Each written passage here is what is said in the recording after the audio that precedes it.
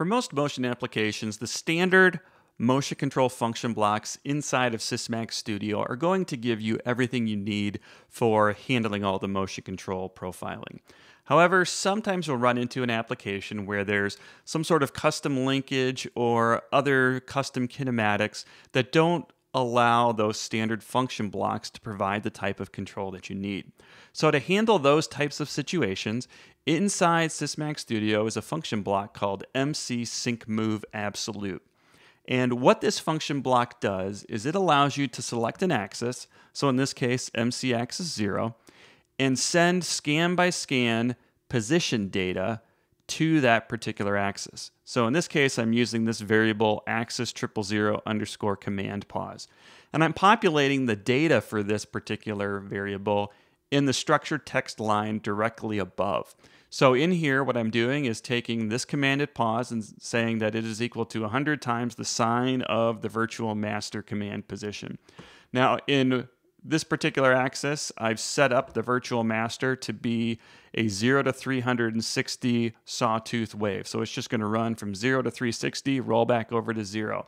And we should see then that if we run the virtual master at a constant speed, that the MC axis 0, because it's following a sinusoidal path, is going to just run a sinusoidal path. So what I'm going to go ahead and do is put this in simulation mode, and we'll show you how this works. Now, anytime you're going to be linking one axis to another, you want to make sure that when you enable those axes to start following, that they're basically at the same position. So that if you enable the sync move to follow a master axis, you don't want some sort of big jump to occur. So what I'm going to do for here is I'm just actually going to do this by sending them both to home so that they're both starting at a 0 position. Now that they're both at the same basically commanded position, I'm going to enable the MCSyncMoveAbsolute function block. Now this is an execute style function block, which means it's only looking for a rising edge trigger to run. So it will run until an MC stop command is given. So now that I have that running, I'm going to come into my data trace.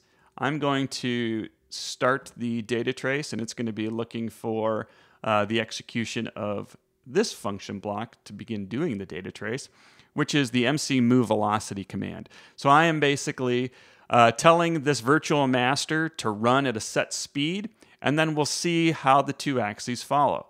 So I will execute this, and then you can see down in the structured text line below that the equations are running. It's actually going ahead and giving that data scan by scan. And now the data trace is completed. And if I come into it, you can see the sawtooth wave is the virtual master running from 0 to 360. And the yellow trace is the MC axis 0 running a sinusoidal wave from negative 100 to positive 100. You can use really any sort of equation that you need to create inside this structured text. It's really just a matter of figuring out what that kinematic equation is. So once you have your kinematic equation, use the MCSyncMoveAbsolute, and you can handle just about any type of kinematic equation you can run into.